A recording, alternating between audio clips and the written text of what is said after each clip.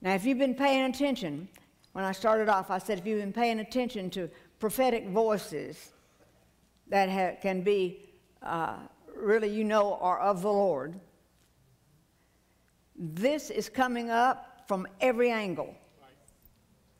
That we are the last generation. Now just think about that for a minute. We are the last generation. There is not another generation to come. I want you to think about it a minute. There's not another generation. We're the last generation for the return of the Lord. We are the last. And you have to really think it through until it really hits you. We're the last generation. And he said these instructions were written for the last generation. And examples were given for past, for you not to go that way. In other words, those in the past went certain directions, and they missed the mark. So I'm giving you some examples, he's saying. Don't go that way. Don't miss the mark. And he told you what kind of things would make you miss the mark. Now stay with me. You'll get it here. You'll get it. Therefore, verse 12, therefore, let him who thinks he stands take heed that he does not fall. No temptation has overtaken you, but such as is common to man. And God is faithful, who will not allow you to be tempted beyond what you are able. But with the temptation will provide the way of escape also, so that you will be able to endure it. I don't know about you, but before I gave my life totally to the Lord, I thought I couldn't help the messes I got in. The only way that I could ever get out of the traps or ever get beyond it was that I had to get beyond me. And I had to quit trying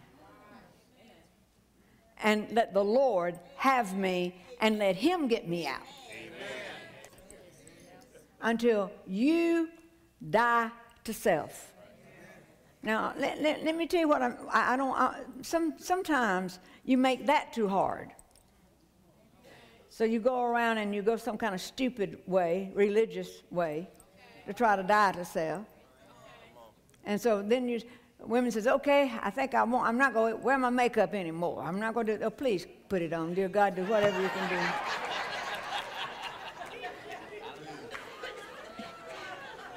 I mean, do anything you can, please, Lord Jesus. We got to look at you, Lord Jesus. I don't need for you guys to get too excited. Y'all need some help, too.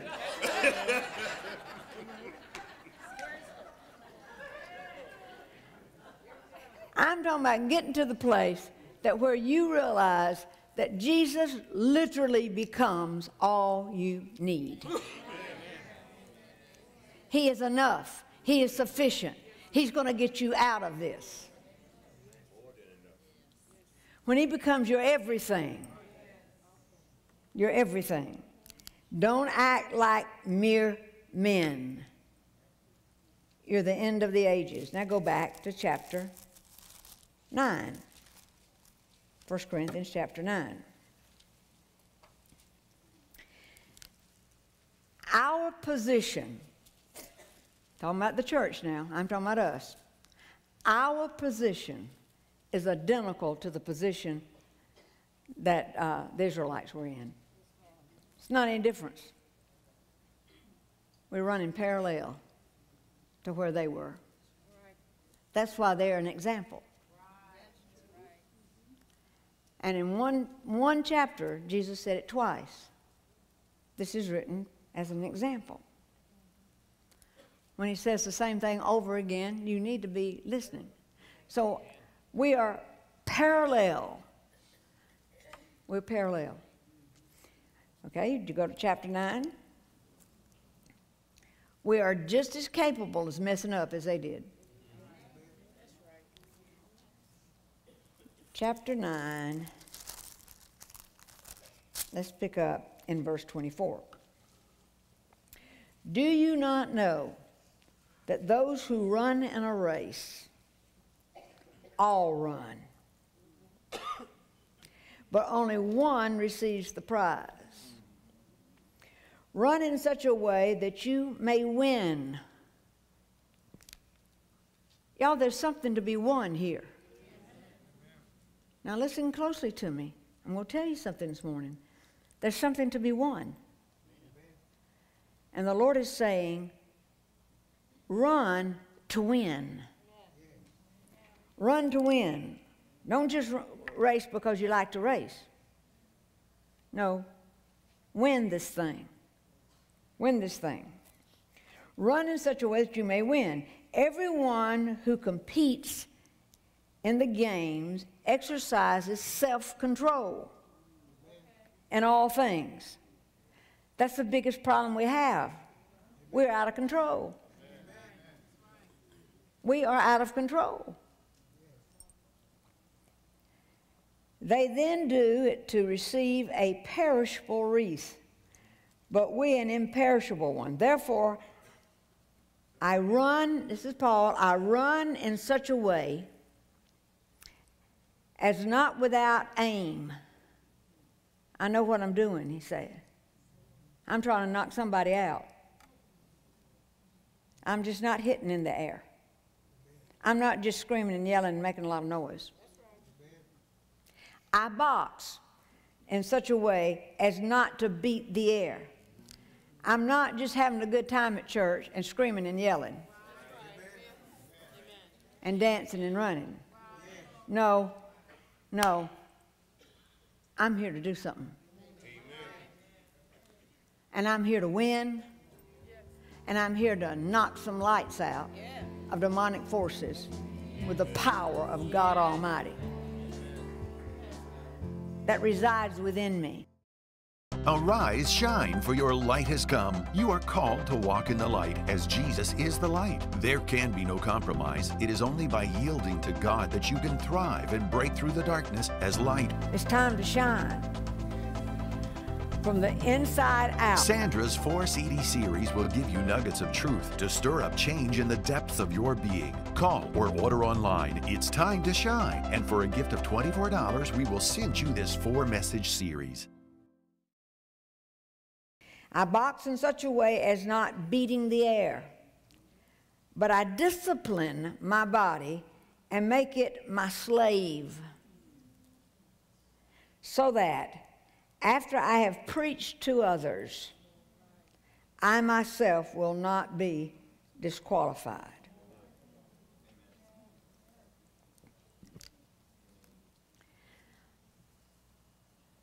Think about being the last generation.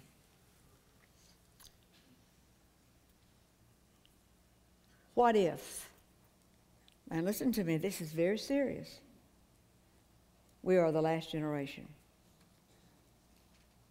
Jesus is going to come in my lifetime. The last generation. Have a story to tell. Have a testimony to get out.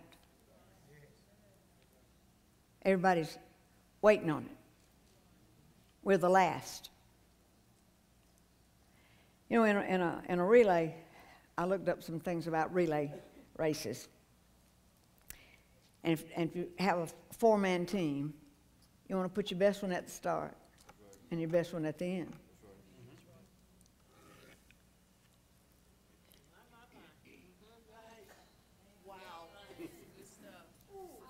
You want to put your best at the start, and you want to put your best at the end.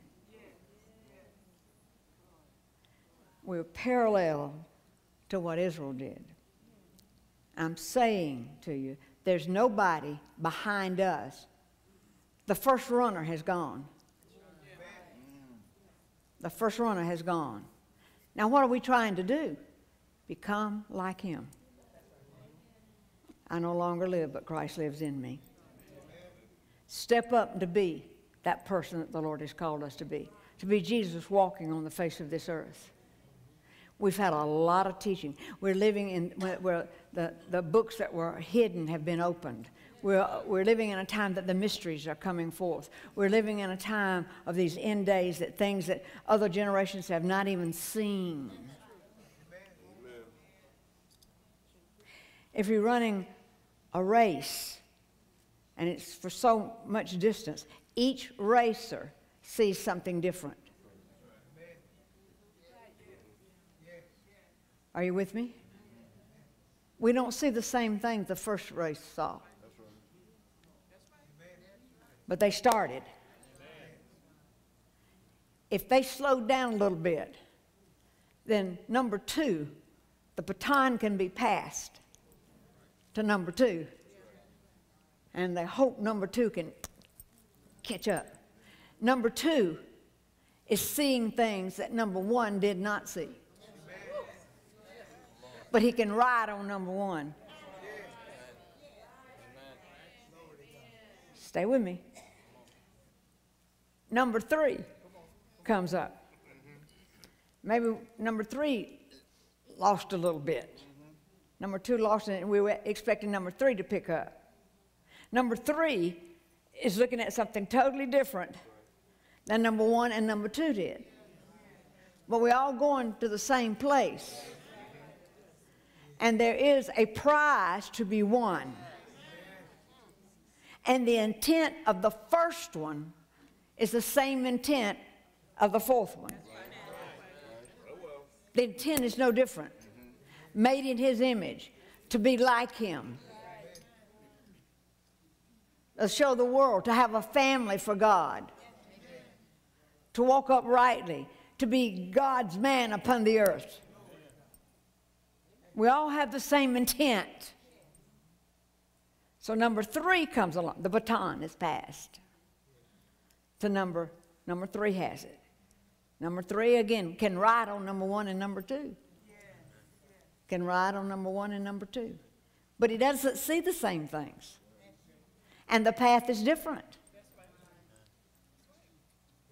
But number 3 may be harder than number 2 and number 1, because number 2 and number 3 have something to build on that number 1 didn't have. You following me? Everybody with me? But we're running. So then you get to number 4. Now number 4 is the last runner. They say the best to last. They say the very best to last so that we would win. And in that last runner, everything, the best that is there to have, is given to that last runner. But he sees a different road. And 1, 2, and 3. In order to win, he's got to ride on 1, 2, and 3. He may have to pick up. They may have lost some space. They may have messed up. But inside of number 4 is the ability to conquer. Number 4 has the ability to take from 1, 2, and 3, even if they lost ground. Right. Number 4 has the ability to go for it because he's the best. He's the very best. Number 4 does not have anybody to give the baton to.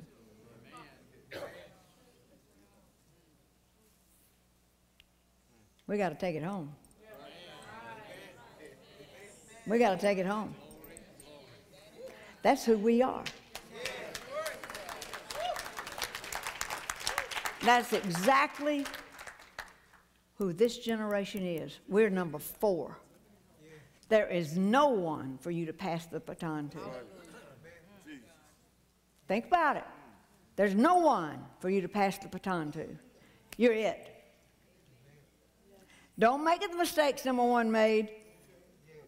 Don't do what number 2 did. You carry it all the way. Because you can learn from 1, 2, and 3.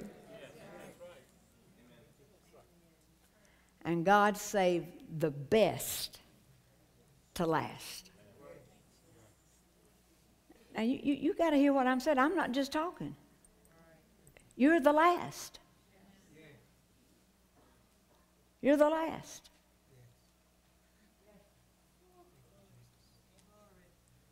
You're the last. What an awesome responsibility. Yet, how magnificent that God, can you believe that God thinks you're good enough to be put in the last group? And we sit here like a bunch of wimps. And God chose us to carry the last of the message. And not only should we carry it, by the time we run it, we should be showing it. Amen. We should be shining. There should be no question by the time we get there. Thank you, God. Amen. Maybe 2 and 3 lost a little bit, but there's no question. Here we come. He knows what he put in us. And I wish I could get this through to you. You are the last.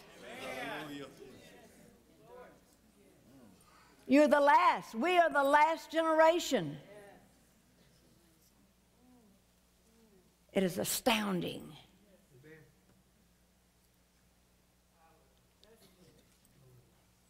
You need to think about it. We've got a whole, listen, we got to get this thing right. We can't mess up. People are on their way to hell. We are the best and the last of God's lot to show forth his glory. But we're the crowd that's coming in.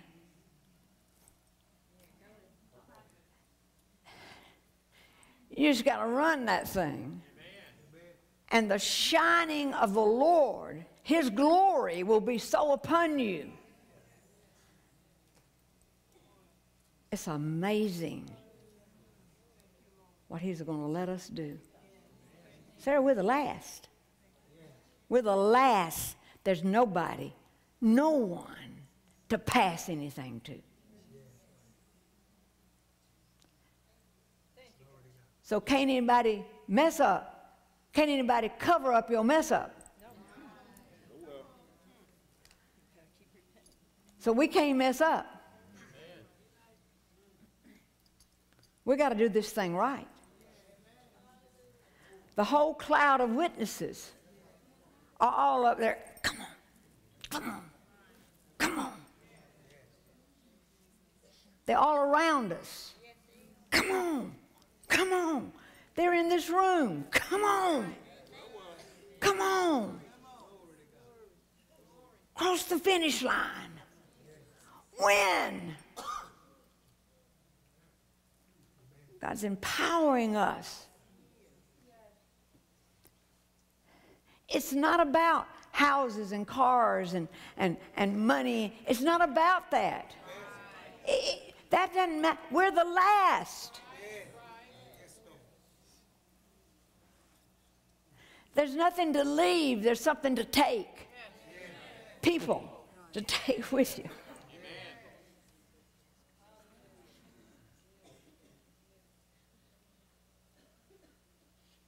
Lord, help them. Help us. Look at your neighbor and say, you're the fourth man.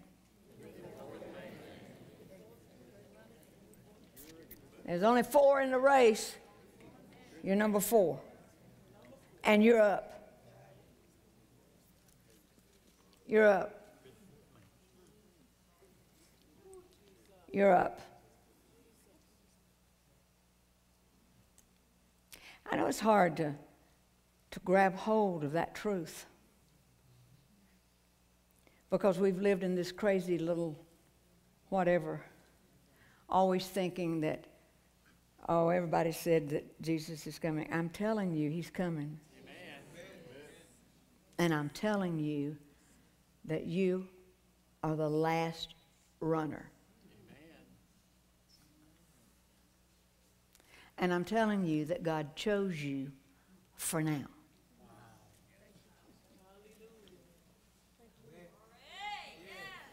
It's not a matter of how wonderful. Do you know that every idea that you think you have, God gives it to you? Every good idea. You think you're just smart enough? No, you're not. None of us. None of us. None of us. We can't even get ourselves out of a paper bag. You could not get out. You could not get out of a sack. The problem is you think you can. And because you think you can, you don't lean on Him to get you out. So you mess up trying to get out. And you wear yourself out trying to get out. And He wanted just to open the thing up, start off with, and let you out. It's time to run. Can't afford to miss this. There's nobody to take that baton. The crowd that's gone before us wants us to do better than they did. Everything is at stake. Everything is at stake. Get with me. Everything is at stake on this last runner. Yes. On that last pass, if you're a football person or whatever, kick or whatever you do. Everything is on it. Everything. You are handpicked by God to be here now. I don't care how old you are. I don't care what your body's trying to say to you. God picked you for now.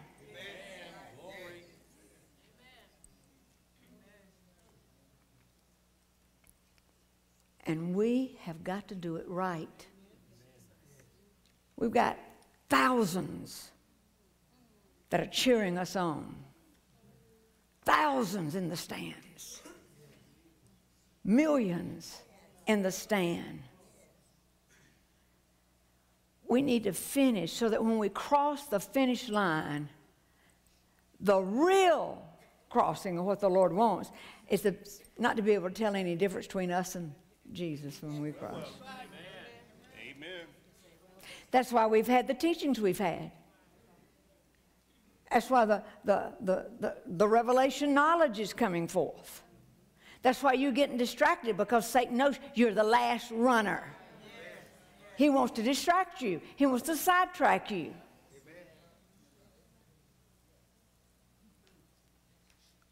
He wants to get your attention somewhere else so that you won't focus on the finish line. There's no way to lose if we could get ourselves out of the way and realize that you have an assignment. You know, the problem with most of us sitting in here thinks, you know, it is true we're nobody, but we are somebody. Outside of the Lord, I'm nobody. But man, I'm somebody with Jesus. You are a force to be reckoned with. We don't have time for all the arguing and the fighting and the trying to prove your point and try to... Good grief, we're running a race and there's nobody to pass the baton to. You're it. You're it. Run the race to win. You're the best. He saved the best to last.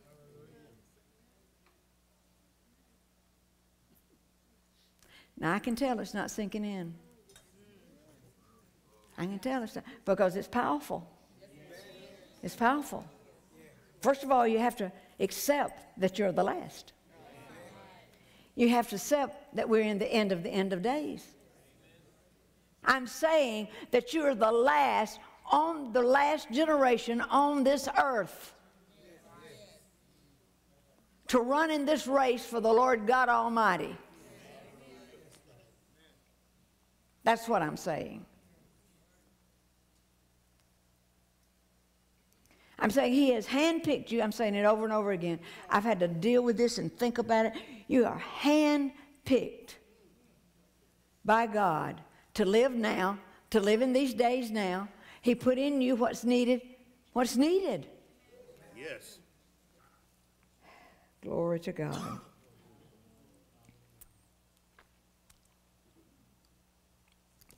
The Lord's coming. Arise, shine, for your light has come. You are called to walk in the light as Jesus is the light. There can be no compromise. It is only by yielding to God that you can thrive and break through the darkness as light. It's time to shine from the inside out. Sandra's 4-CD series will give you nuggets of truth to stir up change in the depths of your being. Call or order online. It's time to shine. And for a gift of $24, we will send you this 4-message series. Now you're going to get excited. This is part 2, that He saved the best to last. What does He save? Me and thee, honey. So that we can absolutely do our best for the Lord Jesus Christ. This is our opportunity, and guess what? This is our time to shine. You ought to call in and get these, I promise you.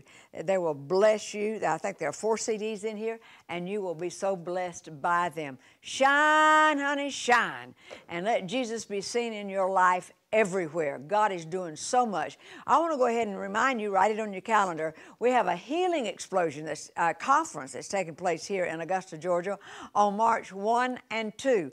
And we would love for you to come be a part of it. So write it down somewhere. People come from all over the nation, and we're so excited about it, different parts of the world. Why don't you come? See God just show out. This is the year that God's showing out, I promise you, because we have such little time before He's coming back, and I give Him all the glory and I give Him all the praise.